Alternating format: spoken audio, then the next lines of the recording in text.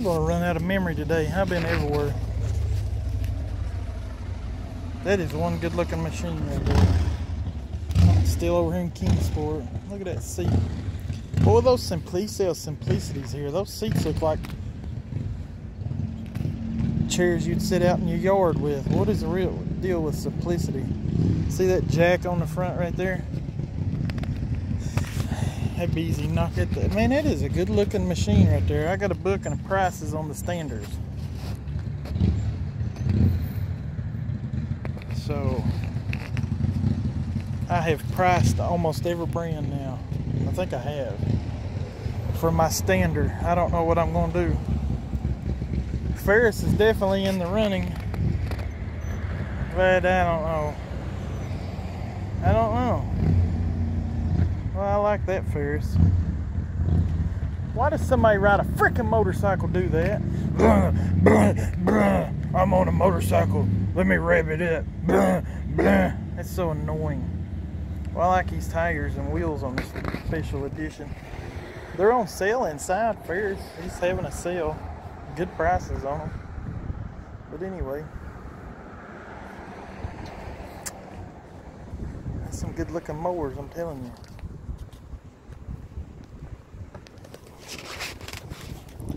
This place is like in a bad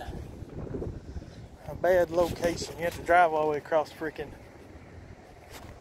town to get here. It's called, not that bad. I don't mean bad location like well, it's in downtown Kingsport.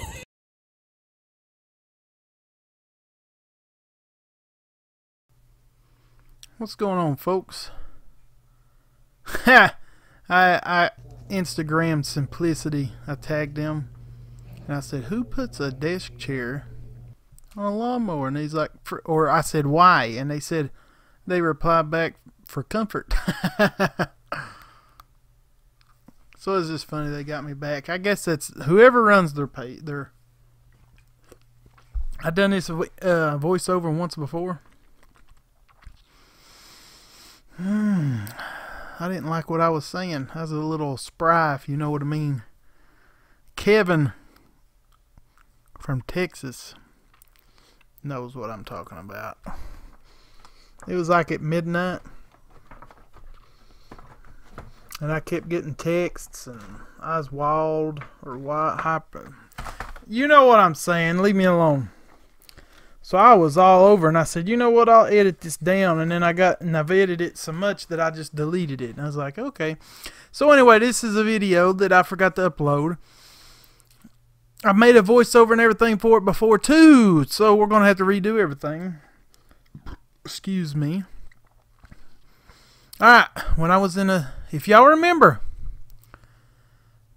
4 or 5 years ago,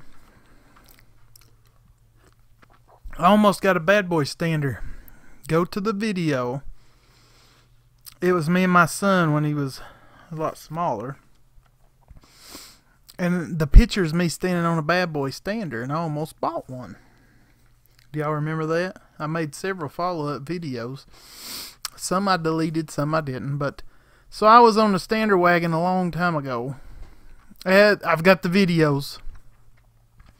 So before I was stander hunting, I had stand on them prior, but they don't make those anymore. The Revolt or Revolt, whatever you want to call it. It's the new one. So I was watching a YouTube channel last year or something, and there's these two. It's a man and a woman. I'm going to tell you why I bought a stander. Ultimately ended up buying a stander when I was already going to buy one anyway years ago. Watch the video. There's a husband and wife team that uses 2 standers, and I watched them the way they had mastered it, and they made everything so much more efficient with them. And I'm trying to think of what they like. Something about a sailboat and barefoot and paradise is their name, or like they go to Raccoon Island. That's the only thing I cared about. It's when they went and seen the raccoons. They're so cute as on that island. But they got more subs watching them, you know, that girl in it, you know, likes nude beaches, so, you know, he takes scantily clad pictures, so you know what that means. Freaking lame people has to watch it. But I like their lawn videos a lot more than I like their boat videos. But they, you know, everybody's got a preference. They're cool people, and they was doing it a long time ago, and they was blowing with the walk behinds and everything. Like I said, a year or two ago. You can look at their channel. So that's who taught me that I could blow and weed eat. I weed eat on my stander all the time. I don't know if y'all know that. Long driveways like at my house and a lot of places.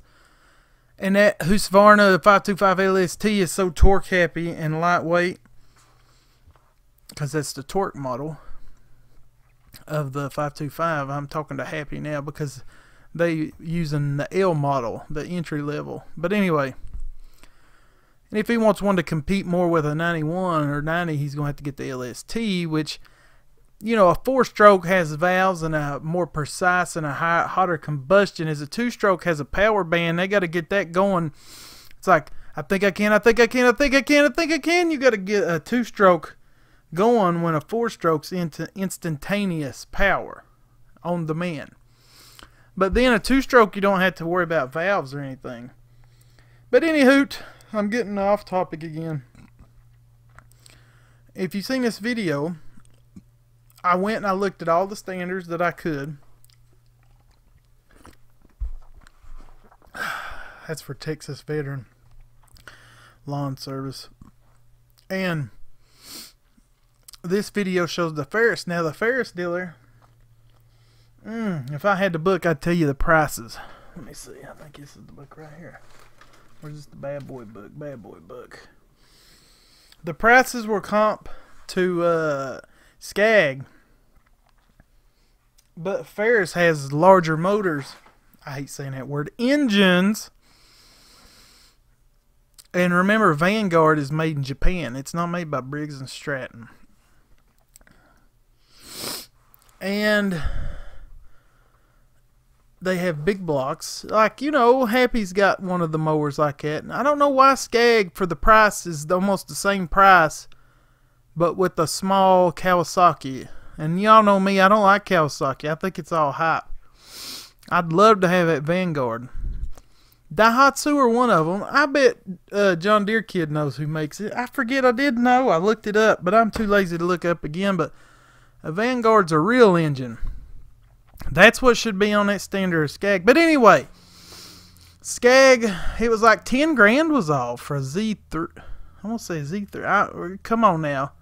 Help me out. It was 52. I didn't price nothing bigger than a 52 because here it would be Scalp City and where I live.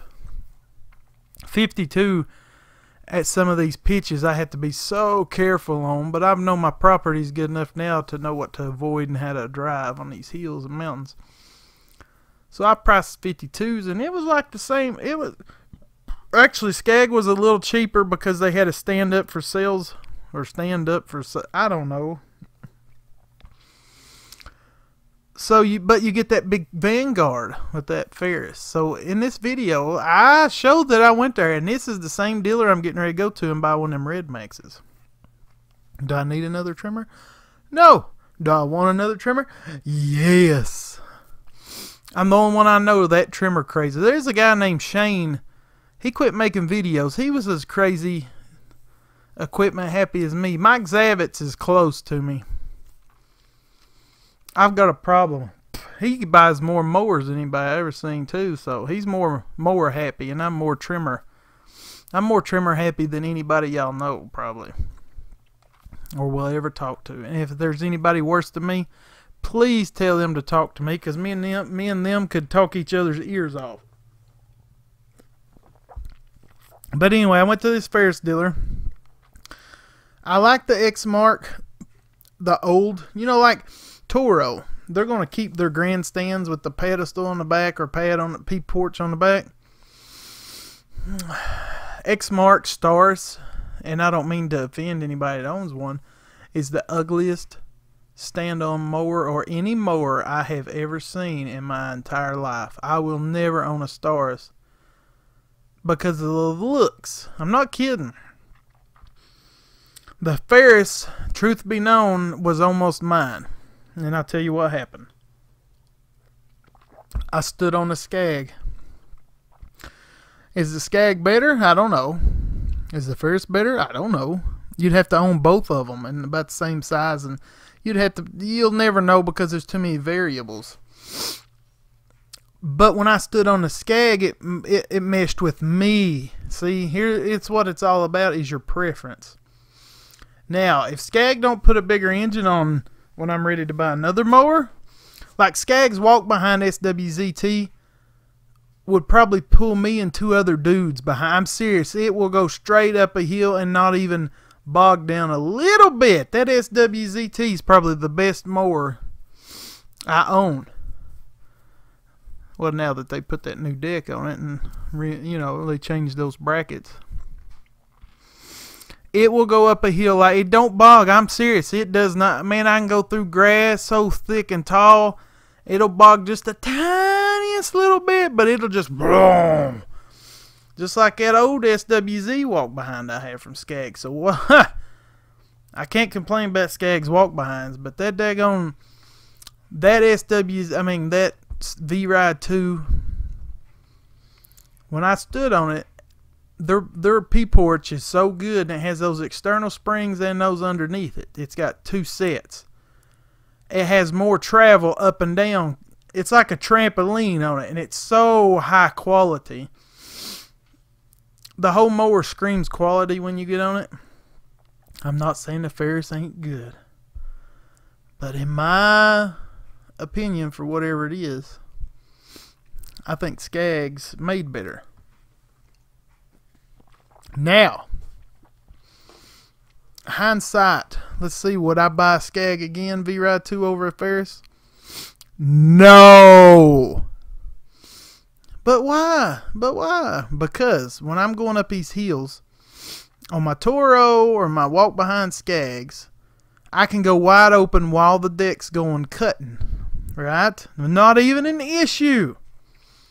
When I do it on that big V-Ride, yes, it's very big and heavy. It's just underpowered, no matter what anybody says. Now, am I going too fast straight up the hills? Probably, but that don't matter. That motherfucker cost almost $10,000 freaking dollars. Are you kidding me? Don't be making excuses for something that costs 10 grand. A lawnmower? It should be able to freaking wheelie up at here, now shouldn't it? Come on, let's start talking about prices. Everybody's like, oh, it's just 10 grand. Are you stupid? If you're like a multi-hundred millionaire, yeah, 10 grand would be like a pea in a bucket. But I'm not a 100 millionaire. I'm not even a millionaire. And I'm one of the cheapest dudes you'll ever meet. So 10 grand on a lawnmower is a lot to me. If you say it ain't, I mean, it don't matter if I've got to work for it. Yes. Does it pay for itself? Yes. Do I make money off of it? Yes. That's not the point. I could take that money from that and put it towards advertising and make more money and have, buy newer, more cheaper machines, like more SWZTs, because they'll do the job just fine. Or I could have bought a Tiger Cat or something, There's other options, but that's the prices. If you're just one guy, that's why I wanted that stand on, so I could blow and trim and everything on a mower in case I lose my help again without finding anybody within a week or 2. So it's literally, that's the reason I bought it. I'm serious. So I have to admit, is the Ferris better? I don't know, but it's got that big block on it, and that's what I want. I want to be able to run up a hill as fast as I want to, not be limited by some old freaking Kawasaki 23.5 horsepower. Now on a flat and tall grass and stuff, he's fine. But man, I'm telling you, when I go up a hill and these bogs at mowing, I get so mad y'all don't even know. I about get off of it with a sledgehammer and say, F it, I'll pay for a piece of junk that I just broke and I'll feel better. I'm serious. I got so mad at that thing.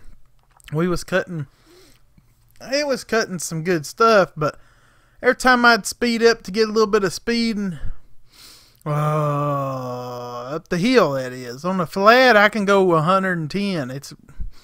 It's labeled at 10.5 miles an hour, so it's close. It's fast. I mean, that mower is fast. Turning, curb jumping.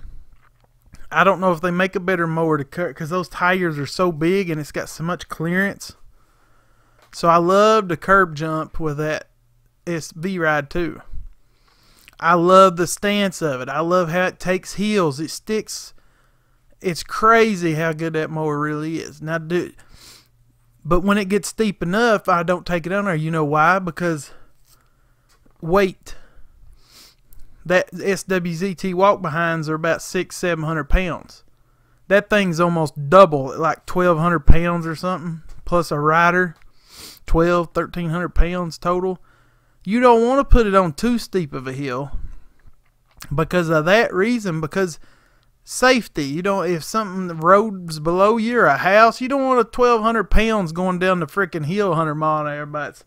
Now see, that skag will slow itself down, but that's if it catches traction. When it depends on the hill you're on. So what's the safest thing for a hill? A walk behind. There isn't, not even a debate. They're lighter, they tread better, they do everything better on a hill. Stand on to do it, but I'm just talking if you want to get into semantics. It's better. But anyway, when I stood on that V-Ride 2, I found love. I still love it. I do. It's my only complaint so far. That is the only complaint I have is power. But to me, see, I'm like the worst enemy of some of these companies because I do this thing called I'm honest. I have ragged Steel. I have ragged Husqvarna. I have ragged Skag. I've ragged Tor. Every brand I have, listen to my channel. I have ragged all of them and exposed all their problems. Husqvarna don't care though. That's what's funny. They know they got a good product and they still work with me. Think about that for just a second. I've got video titled I am done with Husqvarna. Did they ask me to take it down when they working with me now? No. They know their stuff is good. They know I had a defective handle anyway, but now it's, you know, that's why I fell in love with it after they fixed the handle. So these are some good companies. I think Briggs & Stratton that owns Ferris, they're probably good. I like that company. They own Snapper too. Don't they own Simplicity as well? Alright, so I would say in a year to 2 years I'll be purchasing another mower if I'm still in business. And you're going to say, what do you mean if you're still in business? Well, how many of y'all can guarantee that you know you're going to be in business in a year or two? I'm waiting. Have you give me your guaranteed? No, you couldn't. You know why? Because you don't know what's going to happen. You got health reasons. You could move. Your spouse could get a job. I mean, we could talk for hours about the possibilities, but God willing, I have zero plans of quitting. So, I plan, using quotes, air quotes, getting another mower in a year or two. The SWZT is staying till it just blows up. The SWZ will probably stay till it blows up. I'll probably just keep putting motor engines on those. So I'll be getting another stander. If Skag has a big block Vanguard on there, EFI, I'll buy, man, that V-Ride would be the mower of the universe probably. If they don't, and I go to buy one, guess what brand you're going to see? You're going to see what's in this video right here, Ferris. I know they're good for the mountains because Happy uses them, him and Boss. So I can physically watch their channel and they film all the time like they're one of the daily. I don't know how they got that energy with all them kids and all the work they do, but they do it somehow.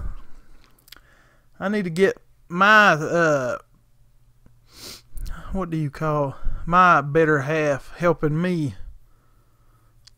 Maybe. Uploading videos every day and make them. I needed some help. That's my problem. You know, when you do everything by yourself.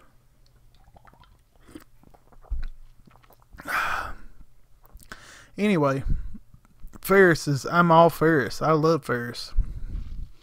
Do I own a Ferris? No. Have I ever owned a Ferris? No. I sat on them. I played with them. I liked them. I really did. I also like the Toro. I'm biased towards Toro. I like Skag. I like Snapper. I've never played with a Grasshopper. I've played with John Deere, everything. I've played with most brands. I have never even touched a Grasshopper, and I've never drove a Dixie, which I think they're out of business anyway, ain't they? So a Grasshopper, I have no history. A Hustler. I've messed with Hustlers, but I've never... I think they got a stand on now, don't they? And I haven't used the Cub Cadet commercial grade units. Like their walk behind had my interest peaked. We have a dealer in Kingsport, but they're the same price as the Skag. And I was like, I'm buying a Skag. Let me tell you, Skag is king in my area. It's like Ram trucks. It used to be a bunch of Fords and Chevys here. Now, man, you can't even... Well, Ram just outsold Chevrolet for the first time last year in 2018. They're going to own the market soon, I'd say. They have the chance of... It don't matter. I'm getting into truck talk now. But anyway, this is the dealer right here. I'm going to get a Redmax. I'm going to get 28 or 29cc Redmax. It's like $399.99, just $400. But on top of the other... I don't know how many $1,000 I've spent on weed eaters. You know, just those two 535s was $1,000. One's $499 and one's $479. That's just for two. That ain't including all my other trimmers. So I've spent a small fortune in trimmers. And I'm ordering from Husqvarna the 580 BTS Mark II. I just got to get online. I need to do it as soon as I get off here with y'all. And have that baby sent to my doorstep. God, I love that old company. Anyway, I had some plans of buying some other brand trimmers just to do it to make more videos, because I might as well go with the trimmer guy stigma I've got. I've been labeled, and that's what people likes to watch that I make. That's the thing. Because they can tell who's passionate and who's just, you know, full of it. There's a lot of guys that tries to make trimmer, and I'll watch them and they say nothing right. I mean, they don't even know what a 4-mix is or nothing, and they'll sit there and tell you what's better, and I'm like, bro, do you even mow? I don't never type to them, and I'm not going to thumbs down. I refuse to thumbs down. I know it helps their channel. I'll thumbs up, but just because I don't know. I'm not a negative person at all.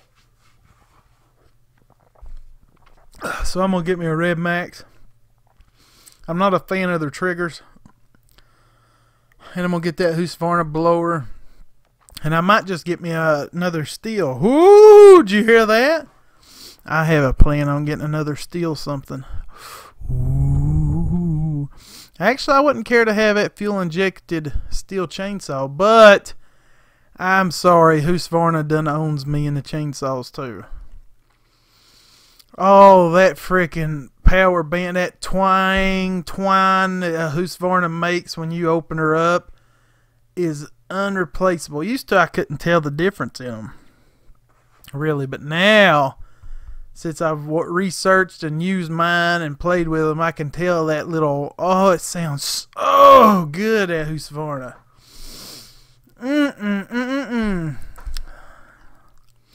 So, yeah. What else was I going to say? Yeah. I went back to the standard. So Skag ended up winning. Ferris won almost. Hindsight's 2020. I'm going to admit to y'all now, I wished I would have bought that thing that Happy uses. It's a Z3, I think. I've got the price in there and everything. I was gonna buy that sucker until I stood on that stupid skag. It ain't stupid skag. Y'all don't understand. I'm overcritical because I just am. Because I want y'all to know that it's a problem in my opinion. So I talk about its power. It's not that weak, for one. It's just, I don't know. To me it is. I want to be able to cut frickin', rows of people or something wide open. I don't care if you ever watched Evil Dead or one. I want just oh man, I want that power, son. I want to run over a frickin' Pinto, Ford Pinto, and it just go and not even bog. Why can't the mower companies make that for $10,000, people, for these mowers and up? We deserve better, and we need to band together and demand it, or don't buy them. I see the Wright family's doing it. Ferris is doing it. Skag ain't doing it. Bad Boy ain't doing it, and the rest of them ain't doing it. I need to band together. I don't know, man. I'm about to say I'm on the precipice of saying Skag's best mower I ever had. Better than my Toro. And y'all know what? I don't know if it's better, but by golly, I like it more. I'll tell you that. I'm using my Toro today at my house. My Z-Master. Yes, I still got it. Ain't nothing wrong with it. Oh, the snapper's gone, and I'm going to try to get rid of that little zero turn, that little Toro. My freaking brother needs to. I need to text him and ask him if he wants it. I've said that for like 3 years. And I never message him about it. I don't know if he wants it or not. I want it out of my freaking building to make room for more toys. Got a go-kart to build, and, you never know when I buy another mower anyway. But I don't have a plan right now. The only thing in my sights is a backpack blower, Redmax, and a steel trimmer. Yes, steel trimmer. And another Husqvarna 535 LST, another 525 LST. I'd like to have a 550 XP, or even in the 700s, 900 series chainsaws. I want to go to where I'm spending about, $1,500. Because I want to. What else is in my eye line? That's about it. There's nothing from Echo I'm interested in. I've almost bought one of their backpack blowers, but I want a Mark II. I love that 770. I think that 770 is the best all-around blower. And I said all around as in, I don't think they make one more comfortable, because I've used them all except for the brand new ones like the 800. That 600 steel is real good. I just don't like the noise it makes. That's all. Y'all know I sold my steel, and I don't sell nothing because of the 4-mix, just that noise it makes. But I'm going to buy another one. I got some videos planned out. I'm going to embrace my trimmer world. I'm just going to start buying. Maybe. That's my plan. Never know what's going to happen in life. But that Redmax will be mine as soon as I get down. And so's that backpack blower as soon as I order it. But I've done spent a freaking fortune on Amazon Prime Day. They got a 190-piece Craftsman socket set right now. Y'all should get for $120. And Stanley owns it. Stanley Black & Decker. And I love Stanley tools. I don't care. They've always worked. I've never broke a Stanley branded tool. I don't own an automotive garage or a heavy equipment garage. So maybe, I don't know. I'm talking for me, I've got lots of Stanley sets. Y'all have seen them in my videos. I've got lots of Stanley. And I got a lot of Craftsman and some Matco. I don't have but 1 or 2 Snap-ons. I'm not impressed. But anyway, Ferris is what I would have got if it wasn't for the Skag. That was I wanted the Husqvarna Standard, but it was a lot narrower, but I still wanted it. I'm not going to lie to you. I still might end up with one in the future. Not going to say I'm not. I still think that's thing's good looking. That mower is good looking. I like Husqvarna's walk behinds because they're Gravely's. Gravely switched to the new version of their Pro Stance or whatever. So John Deere uses their Gravely old ones and Husqvarna uses their older design. So their walk behinds operate like a zero turn. They got lap bars, so to speak, instead of letting it in and, you know, just letting your hand open and it just go like a X mark and skag. Which that might be the way I want to go in the future. But I would want Husqvarna written on the side of it. Because, come on, Husqvarna's colors is beautiful. I don't care what anybody says. You're going to say I'm biased. I'm going to say yes because I like that. Dude, their logo is the coolest logo. Y'all know how much I like Pew Pews. Research their company. They started out as a Pew Pew manufacturer. That's a site. Their logo is the manliest logo on earth. They got better logos than Smith & Wesson and stuff. And they still make them. But anyway, I'm going to shut up now. Peace. Chicken grease.